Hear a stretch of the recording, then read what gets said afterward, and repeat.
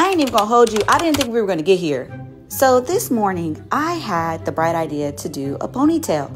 And last night, I already put my hair up because I knew I was going to do something like an updo because I haven't been able to do an updo in forever because I'm currently growing my Pixie cutout.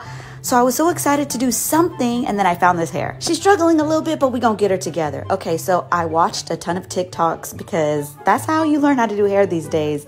And I realized at this point that I probably wasn't gonna be able to braid my hair, so I just put rubber bands and it did the same thing. Then I had to get this hair together because I think there was product or something on it, so I had to use some dry shampoo to like revive it a bit. And then I realized I don't have no hair glue, so I used some bobby pins, okay, to secure this hair. It ain't the most secure, but it's secure enough, all right? Then I thought, I don't want this ponytail to be super long. I want it to have like a more natural feel. So I cut some length off and then I started to work on my bangs. The original idea was to do a bang. We're gonna see how that works out in a little bit. I'm curling the back, and while those curls cool down, I'm going to add a little bit of makeup, not too much. So I had to cut a little bit off my ponytail because it was looking a little too blunt. Then realized my bangs weren't banging the way that I wanted them to, so we had to put them up. By this point, things are looking up, so I'm gonna add some finishing touches to my makeup. And look at her, y'all. Look at this ponytail, okay? I did that.